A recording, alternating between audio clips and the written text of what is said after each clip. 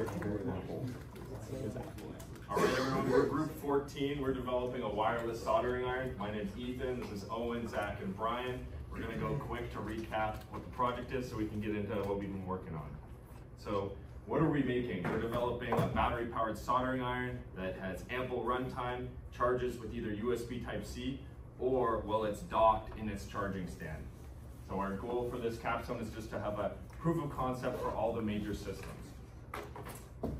Why are we making this? So from our use of soldering irons, we've noticed traditional soldering irons have wires that get in the way and require constant AC power, so it's annoying to use out in the field or somewhere where there's no AC power. And the traditional battery-powered soldering irons either sacrifice power or have a short runtime or are just really bulky. So we aim to solve these problems.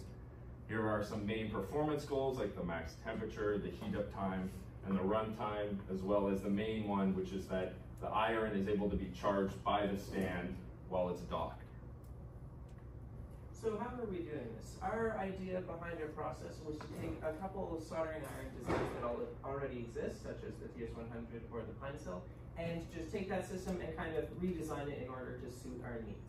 So inside the iron itself, there will be a microprocessor, there will be the tip control circuitry to heat up the tip, there will be the power path to power it, and we'll also have a user interface quite similar to this one right here. In the stand itself, it will just have the power in order to charge the iron. So after doing some research, we found that there are a few open source projects for a soldering iron design.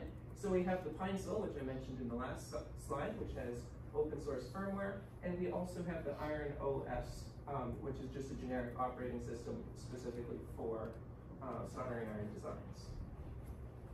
So we have our system architecture depicted here. We have the stand and the iron, and we'll get into the subcomponents there on the following slides. All right, so now we get into the developments since last time.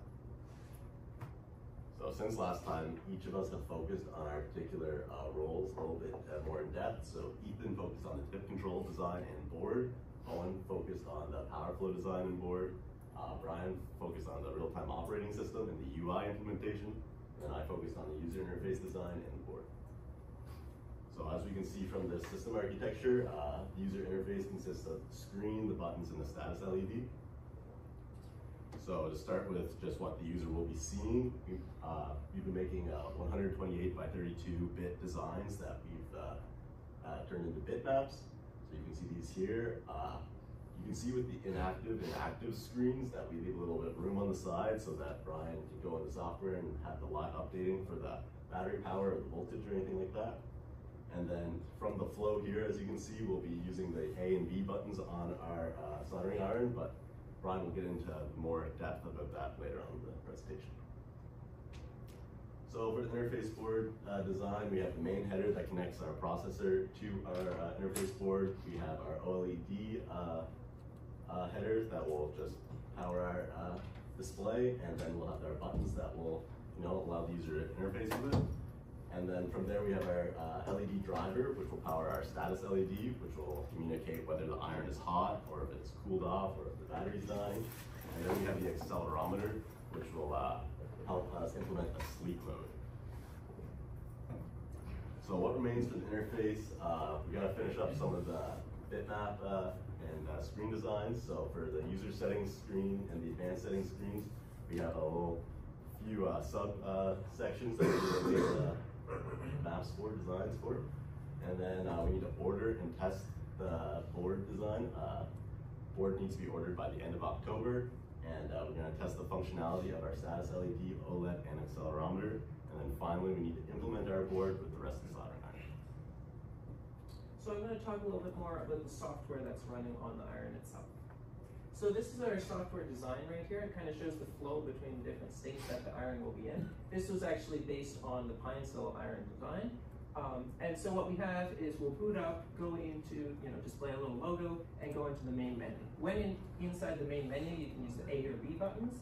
And if you press A, you'll go into the soldering state here, which is just the normal operation. You can also adjust the temperature in here, or you can put it in boost if you need a little extra power. You also have the option to go into the settings menu, where you can adjust things such as, the time to wait before going into sleep mode. And you also have just generic temperature control when it's off, or you can just print out some device information. Lastly, we have our sleep mode, so if the accelerometer doesn't detect motion for long enough, it'll go into sleep mode, and then when you wake it back up with a button press, it'll go right back to the command there.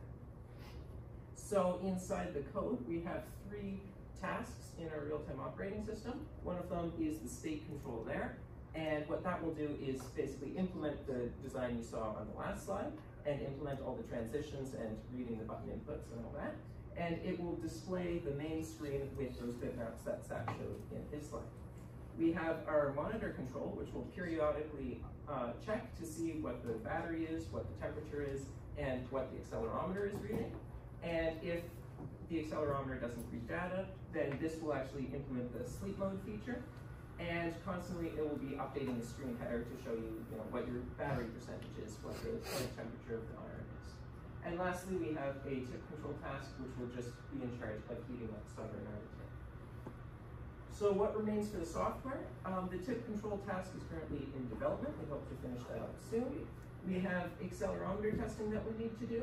We have the battery management system, which Owen and Ethan are working on.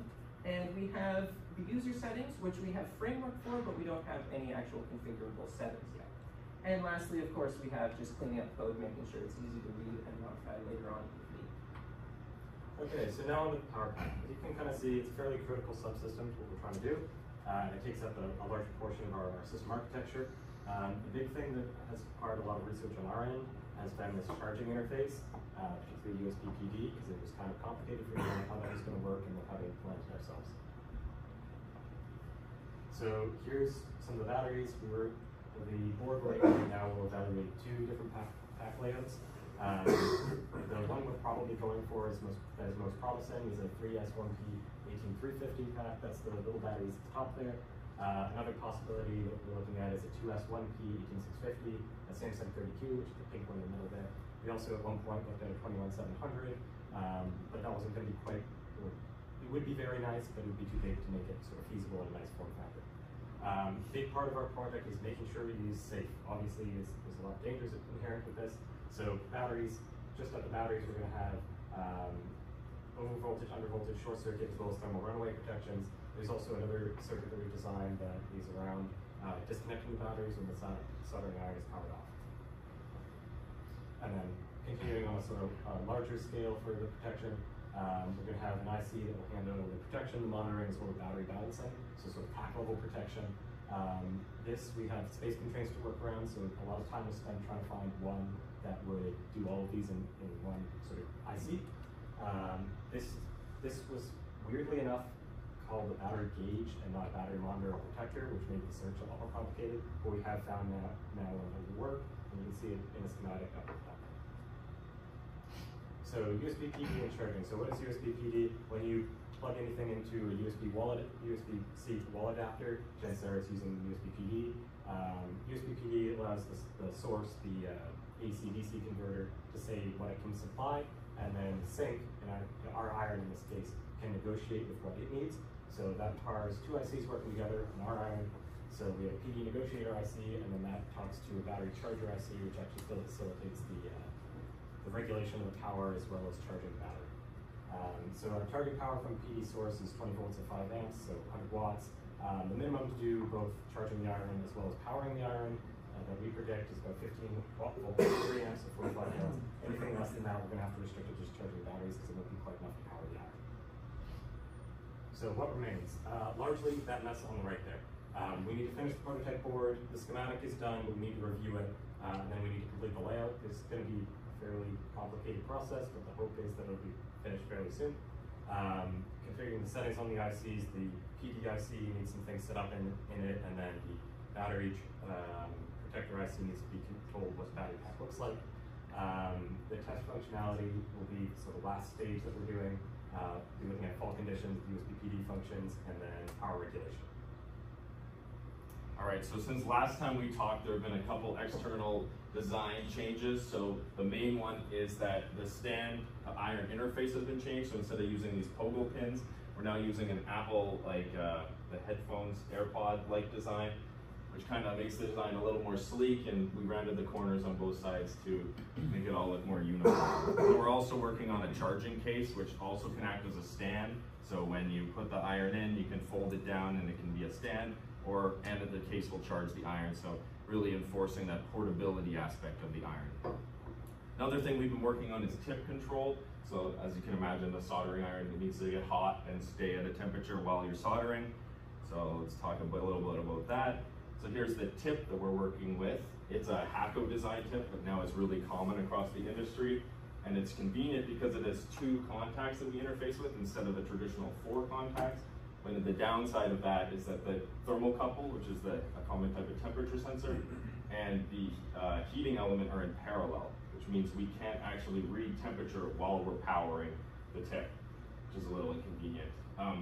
How these work how thermocouples work is it uses the Seebeck effect, which is 2 dissimilar type metals create an electromotive force, and the temperature difference between those metals can be measured as a voltage. It's a very, very small voltage, which leads us into this control board we designed.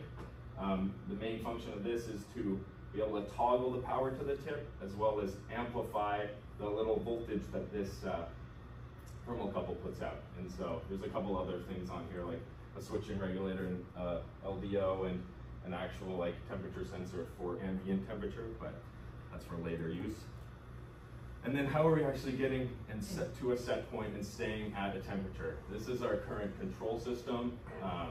It's a PI loop currently. We might explore a PID loop if we deem thermal recovery when we're soldering isn't responsive enough.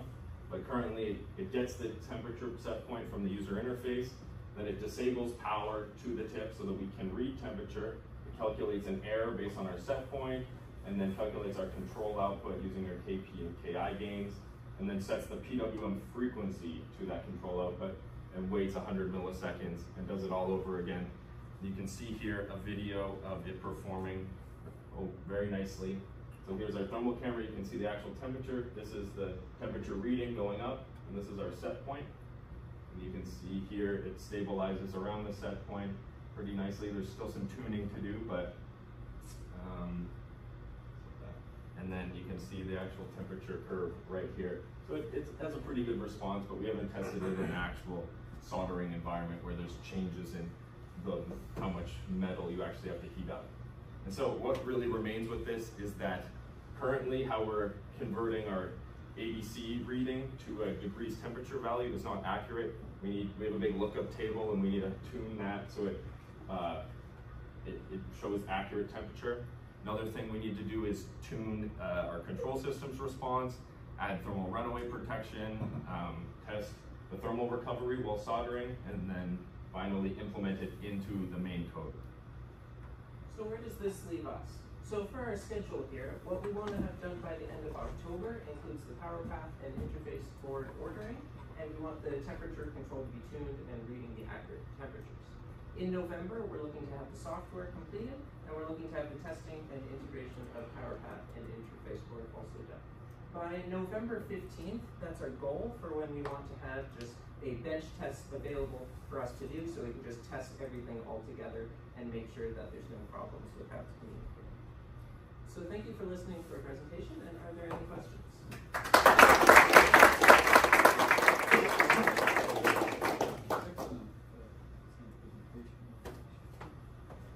How is your control system implemented? Is that like in the processor or in the code, or how is that done?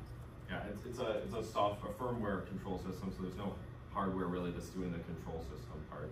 So it's just all written in C code and on our development board right now, separate from our main firmware. So it seems that there are several boards involved with this. You have a temperature control board and the actual main interface board. Would those actually all fit into the wiring? Oh yeah. In the actual wiring itself, here, we'll get it. In the actual wiring itself, there's space for the battery, but then there's also space that we've designated for the circuit board itself. And as you know, you can make double-sided circuit boards, so both components on the front and the back. But a lot of the components you saw in that actual picture were test points, so those won't actually be on the final thing. But here is the form factor itself with the prototype charging case that we've designed, and it doesn't do anything yet, but it's just to kind of show how it will work and work together. You guys make that case and stuff too?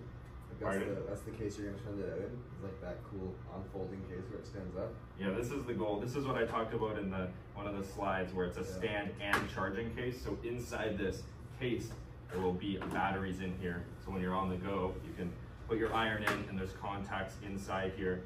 It will charge the iron and It's cool stuff. So I think you said it had a charge time of an hour. it has a runtime of, that's our goal, a runtime of an hour. Okay, so like, have you almost pretended like you're using it for an hour or so, and see like, does it actually feel comfortable to use? Yeah, we haven't done, pretend to use this model. Yeah, pretend to use that model for like an hour and see like, do you actually feel comfortable using it?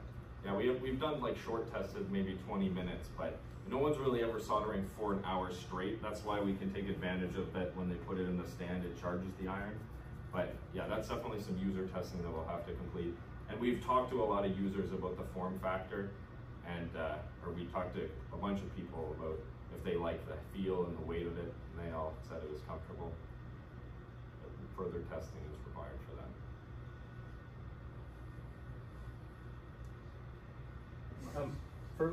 For the RTOS, how much of like a test plan is there? And because I didn't see any mention for like error recovery or resetting to a safe state if there is like a thermal runaway or anything like that. So for testing the software there, like for example, the state machine control, that's all been written, and I've been able to test, does every, button press do the correct transition, and just go through every single state, make sure it does exactly what we need it to. And yeah, we also have that sleep mode, which is actually implemented in a different task, which is checked by the accelerometer. So again, the accelerometer still needs to be tested. We had an initial breakout board, but there was an error in the layout there, so we weren't able to go through that.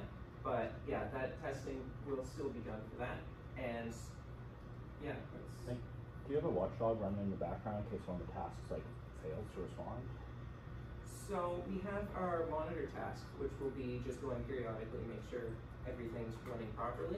And so if something goes wrong, that should be able to recover that.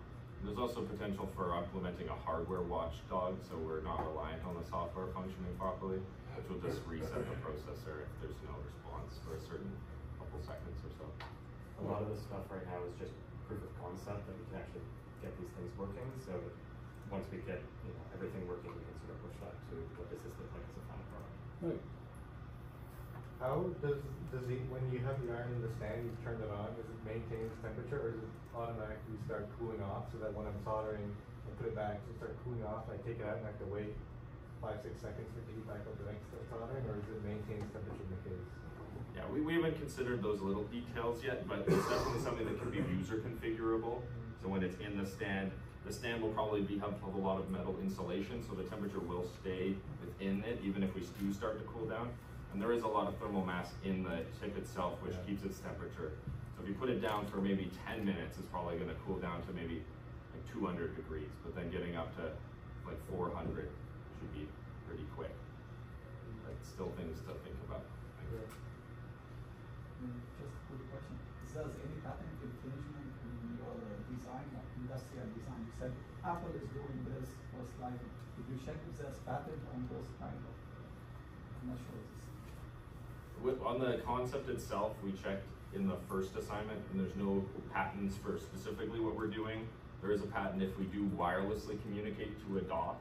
But as for the Apple thing, yeah, we haven't looked into that specifically, but a lot of companies do that across the board, so we thought it was pretty safe because, I mean, every wireless earbud you use charges the same way, so